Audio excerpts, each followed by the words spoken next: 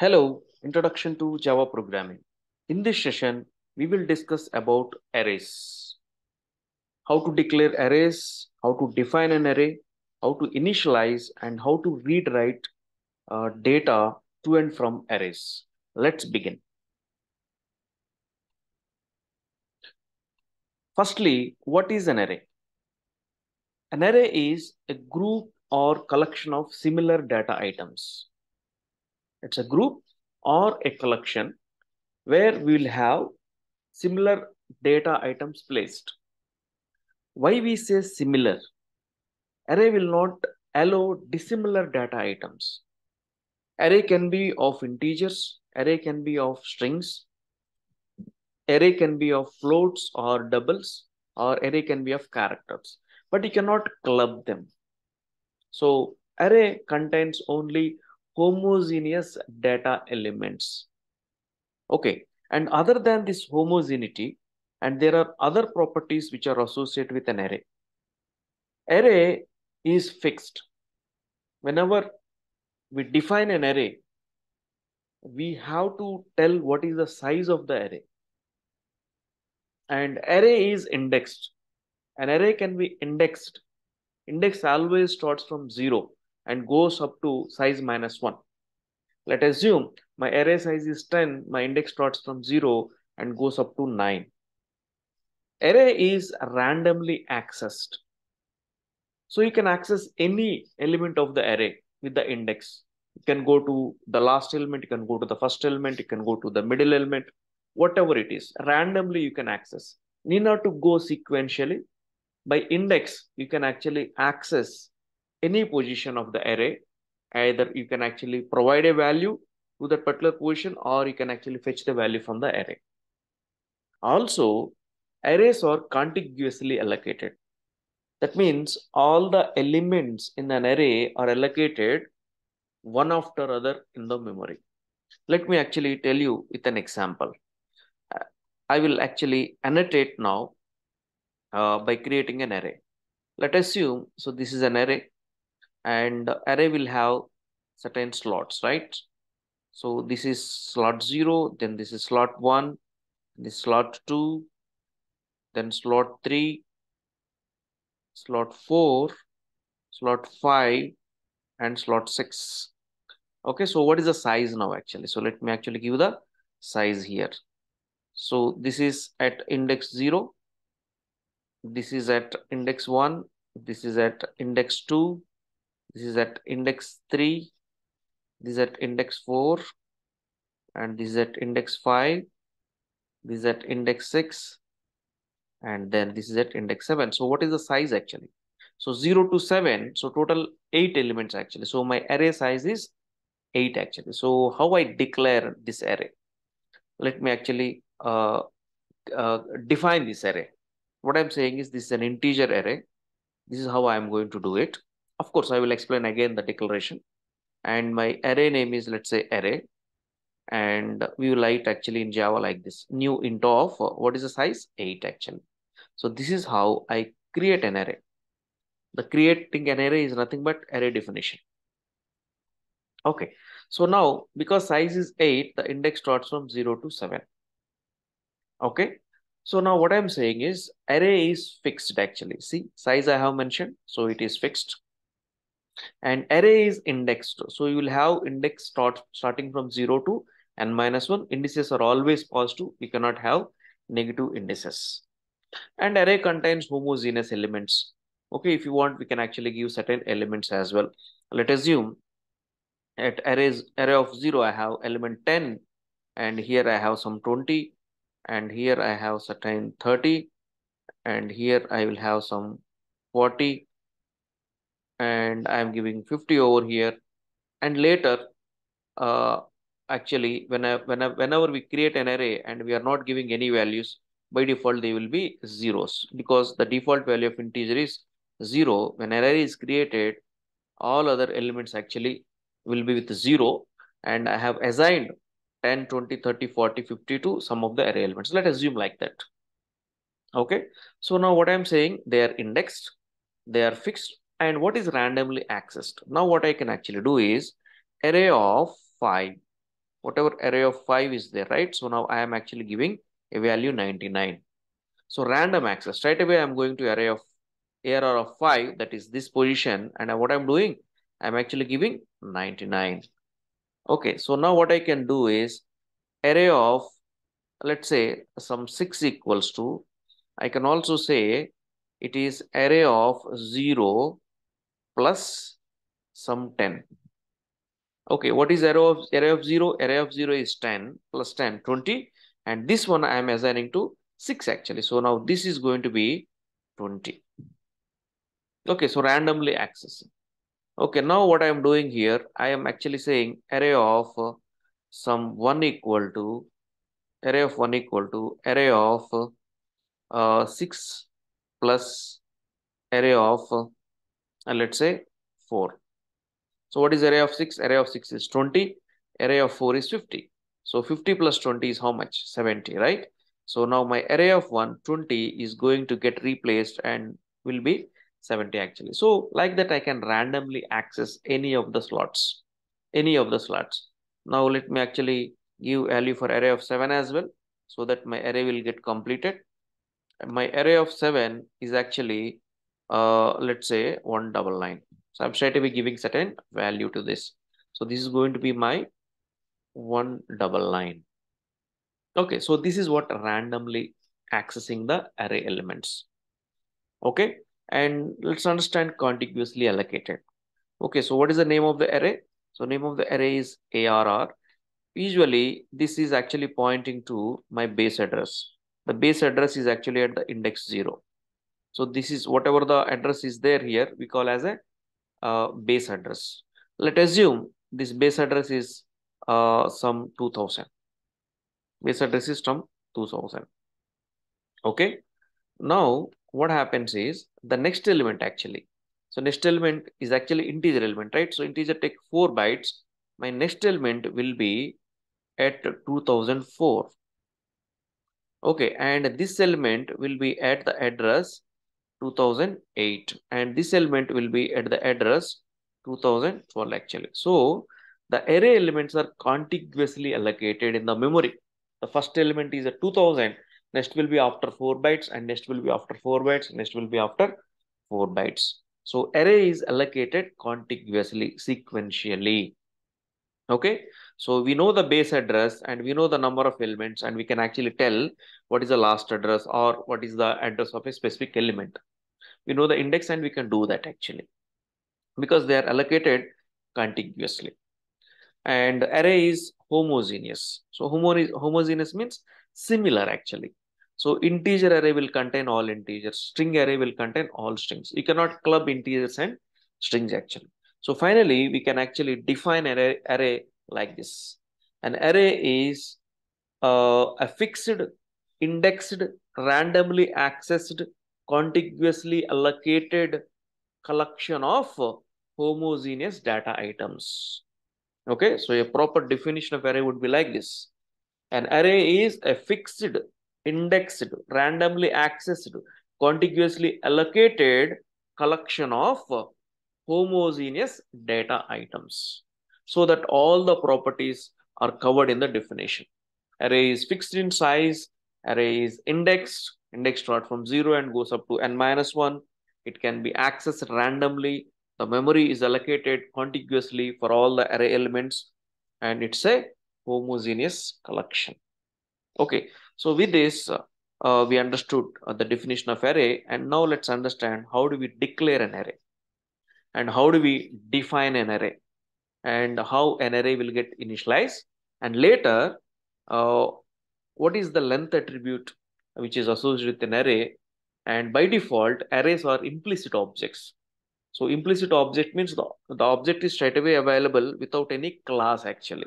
So we don't have array class. Object is straight away available, and the object can be applied with certain attributes, and there is one attribute called length actually, which will give the size of the array.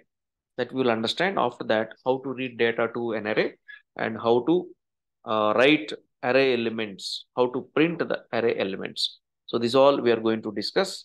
And before that, I am clearing all the drawings over here. Yeah, let's understand the declaration. So in order to declaration, I'm just going to this program. Yeah, an array can be declared like this. Okay, I want to declare an integer array. I can write like this, integer array. Okay, so for example, ARR, this is the array declaration. This is just a declaration. I have not created. I have not defined. This is just a declaration, array declaration. Okay. And in the same fashion, I can also declare a string array, something like this. String array args is already there in the main method. In the same fashion, string array cities. Okay, I can actually declare string array cities. This is just a declaration. Okay, we are just declared. No memory is allocated. So array is an object, right? So memory should be allocated with the new operator. Okay, so in the same fashion, I can actually create some double array actually. So double array temp. Okay, temperatures. I am going to monitor temperatures. Double array temp. In the same fashion, I can have a character array also. A character array, let's say ovals. Okay, so these are all declarations. No memory is allocated. Okay, in fact, so these can be declared in a C style like this also. It can be declared like this. So you can also say double temp followed by the descriptor. These also both are same actually. So here you can also declare like this char vowels and followed by the array subscriptor operator. So both are same. This is a C++ style and this is a Java style. Okay. But here no memory was allocated. So now how to allocate the memory, how to assign the memory to an array, how to create or define an array. So now I can say ARR are already declared, right? So ARR equal to new int of 10. Now my array is defined. This is what array definition.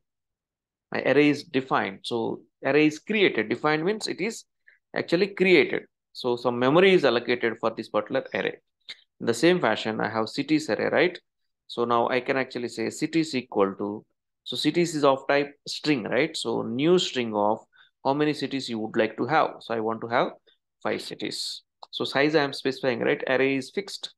In the same fashion, temp equal to, now new is actually a memory allocator. Okay, so new double of, so how many? So I want to monitor 7 temperatures, 7 cities temperatures, let us assume. Okay, the same fashion, ovals.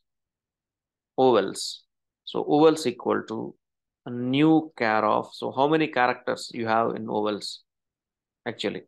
Okay, so A E I O U, both capitals and in lowercase. Total how many? 10 actually. So I am giving 10. So this is what array definition or creation. So first part is array declaration and this part is array definition. Okay. So now you can actually combine both of them also. You can combine both of them. So now let's see how I am going to combine. So for example, now I am saying integer array marks. Okay, integer array marks equal to new int of let's say 6 subject marks. So here what I'm doing, array creation actually, array creation or definition. You can actually say this is a definition or creation. So we are declaring, okay, at the same time, I'm actually creating the size actually. I'm creating the array also in the memory by specifying the size. Okay. So the declaration is also there and the creation is also there. Right. So Java arrays are different than C and C++. Okay, in C, you can actually do something like this. Int a of 10. This is allowed in C and C++, but it is actually a compile time error in Java. So you cannot actually give straight away size here. Okay, the size has to be allocated dynamically. Okay, so in Java, memory is allocated dynamically, not statically. So this is an error in Java, but it works actually in C and C++. So C and C++ style will not work in Java because in Java, memory is allocated dynamically. You need to use a new operator and you have to separately create uh, the memory for that. So when I say new int of 6, so 6 into 4, 24 bytes is allocated over here. Okay, so here new char of 10. So 10 into 2, 20 bytes is allocated. So new double, 7 into 8 allocated. Okay, so here new string of 5 actually, right? So each string, how much it is actually taking, so that depends, right? So that much memory allocated. So int means int into 4, int is 4, so 4 into 10, 40 bytes is allocated. Okay, so this is about array creation and array definition. Okay, so now let's understand array initialization also. Okay, array initialization. So initialization means at the time of declaration itself, you are providing the values. At the time of declaration itself, you are providing the values. For example, now let's see. What I am saying is int array marks equal to int array marks equal to. Now I am providing the marks actually. Okay, so what marks? Out of 10, I am giving the marks 6, 7, 8, 9. Let's say 8 here, and then let's say um, now 10 by 10, and somebody got actually 7 again, and some 6 again, then 8 again, and some 9. Okay, so like that I can actually specify uh, the values of the array. So how many I have? 4 plus 5, total 9 actually. So let me make 10. So I am actually giving 5. So and semicolon. So what is the size? So size actually you can see here. Int array marks equal to all these values, and size when we count actually it is 10. Okay, so if at all you want to find programmatically what is the size, you can actually do like this also. Just let me print actually marks dot length. Marks dot length. So length is an attribute which is going to provide the size of an array, and here the size should be 10 actually. So let me compile and show you that the size will work perfectly. Java C test.java. Yeah, when I say Java test, now let's see actually. So size is how much? 10, right? So the length attribute will give us the size automatically. So, but basically what I'm explaining here is array initialization. At the time of declaration, you are actually providing the values. So here I am not using the new operator. Okay, while initializing, you need not to give the new operator. Automatically, based on the values you have given, the size is actually attributed, and the size is nothing but how many data elements are there. So 10 data elements are there that you can actually find with the help of length attribute. Length is not a method, it's just an attribute. This is initialization. The same fashion, I can actually initialize some string array. So string array, I am writing actually something called cities, right? So let me actually give some strings over here. So now I am saying here, Pune is my first string, and then I have Hyderabad as a second string. Then I will have Chennai as the third string, and then I will have the Bangalore as the fourth string. Now I will have Delhi as the fifth string, and of course, the last string I'm just going to give is actually the Mumbai, right? Okay, and what is the size? So the count actually. So count is nothing but 6 actually, right? So now you want to print specifically because array is randomly accessed, right? You can actually say cities of what? So cities of 1. So what is cities of 1? Cities of 1 will be Hyderabad, right? So now you want to say cities of, now you want to say 5. So cities of 5 is actually, so 0, 1, 2, 3, 4, 5. So 5 is actually Mumbai. So in the same fashion, you can actually say cities of, let's say 6. Cities of 6 exists. So when the size is 6, you will have the index starting from 0 to 5. 6 doesn't exist actually. So here, whenever it is not existing, we are going to get array index out of bounds exception. Array index out of bounds exception. Okay, let me show you this. So line number 15, you are going to get an array actually. So let me compile, run, and show you that it is actually going to give you an exception. At the compile time, there is no issue. Compiler is fine. So when I run actually, see, I am getting the size 10 here. Then Hyderabad, I am getting cities of 1, cities of 5, Mumbai. But cities of 6 doesn't exist. So I will get array index out of bounds exception actually, because that index doesn't uh, that index is not available actually, right? So instead of that, what I'm doing, arrays of 3 I'm doing. So arrays of 3 is nothing but Bangalore, right? So arrays of 3 will be Bangalore. Okay, so this is how I can actually initialize and I can access the data items also, right? Now I want to print. Now I want to print all the integers and all the cities actually. So how do I print? So firstly, I would like to print all these integers. I want to print here itself actually. So what I do, normal for loop I can write here. So printing actually. So how to print? Printing array elements. So how to print array elements? Let's see. Okay, so what I'm doing, because I have already elements, so I'm doing something like this. For int I equal to 0, index start from 0, I less than, I'm starting from 0, I will go to size minus 1, right? Length minus 1. So how do I find the length minus 1?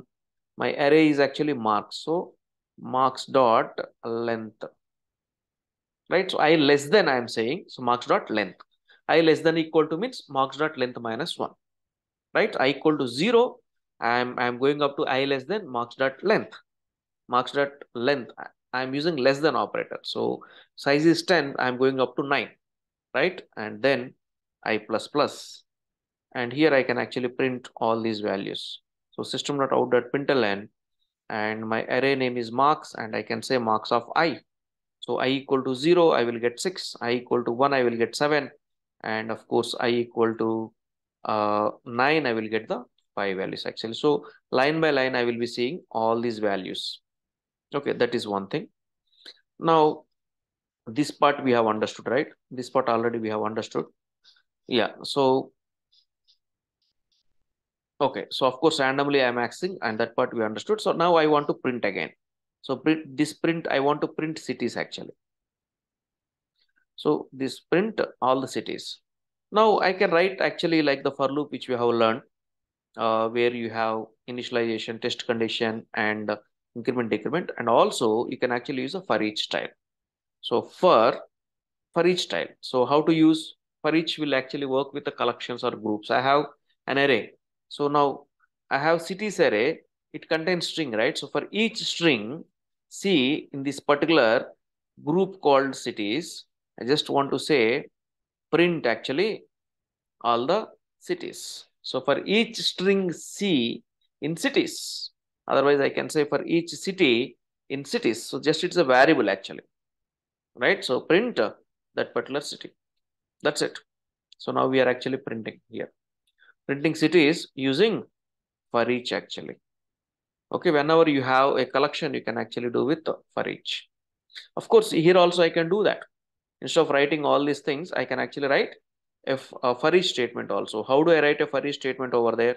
Just something like this. For, yeah, so each integer I in this particular group called marks. Okay, what I do here, just system.out.println, I just say SOP of that particular I. That's it. Okay, either this one or this one actually. So I just want to show both of them. So that's why I have written here. So let me actually compile and show you that the reading, the writing actually, printing is easy. Java C test.java. Now you can actually see Java test. So now actually initially I'm printing marks.length. Then I am printing all the 10 values over here. So after that, this HYD, Mumbai and Bangalore will get printed. And later on, actually, I am uh, printing all the values from the array. So I have Pune, HYD, Chennai, Bangalore, Delhi, and Mumbai actually. So this is how we print data from an array to your monitor or console device, whatever it is actually. But how to read values to an array? How to read values to an array? So here I am actually initializing, right? So I am reading by initializing the data. I'm reading by initializing, right? So now what I do, I will take an array and where I will actually read uh, data to my array. Okay, so by using a random number, by using a random numbers. Okay, so now I will have one more array just to read actually. So let me write the comment here, read data to an array using a random math.random actually. So how I am going to do that? How I am going to do that? Okay, let's see. Okay, for that, first of all, you require an array, right? So which array we will take? Uh, a random. Actually, it will give you double values from 0.0 to 0.9, right? So I will just take that one actually. So I will have a double array. Okay, so double array random numbers. Okay, my array name is random numbers equal to. So how many random numbers? So new double of how many randoms you want. So you want 10 random numbers. I want 10 random numbers. Okay. So what I'm doing here is I'm writing a for loop for int I equal to 0, I less than how many times? So I know the size is actually 10. So I actually get random numbers dot length. This is the size of my random numbers array and I plus plus. Now what I'm doing here, I am actually assigning, see, random numbers of I is equal to, random numbers of I equal to, I have to give 10 numbers, right? So what I do here, just I say math.random. Math.random. How many times this math.random will get executed? 10 times, because your loop is executing how many times? 10 times. So 10 times math.random is going to get executed, and every time it will generate a double value. The double value I am giving to random numbers of I, right? First value in the random numbers of 0, the second random value generated in random numbers of 1, until so on random numbers of 9 actually. So this is how I am reading. Okay, and I want to print actually. So now let me write for each double, okay, some D in this particular group called random numbers. Okay, just print actually all the random numbers, that is nothing but D.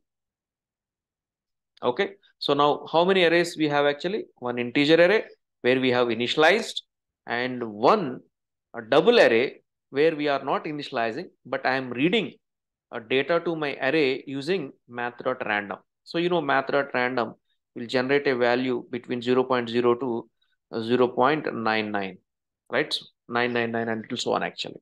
So I want 10 random numbers to be generated, and they should be placed in my random numbers array. And after that, actually, I am printing all of them. Let's see. Okay. And of course, I have a cities array as well, and that already we have seen. So let me now compile Java ctest.java. And when I say Java test, now you can actually see here. So now first 10 got printed, then all the elements, 10 elements are getting printed from my marks array.